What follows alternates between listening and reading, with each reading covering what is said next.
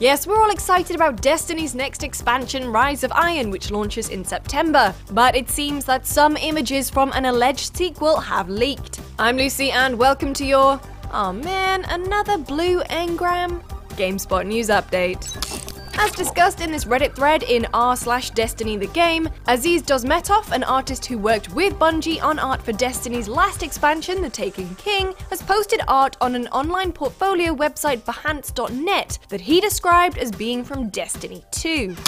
As you can see, it kinda looks like these images could be from a trailer. Flip quickly between the last two, they look like video frames. Some of the first images seem only vaguely Destiny related. After all, the first game doesn't have that much to do with shields and swords, but you can clearly see in later images the Traveler hovering over Earth, and the characters seem similar to Guardians. But it seems someone at Activision caught on as the artist's page is now gone, but you can still see it with the help of a web archive.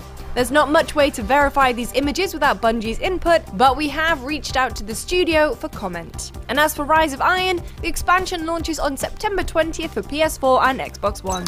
So what do you make of the supposed leak? Are you ready for Destiny 2 or are you still completely invested in the first game?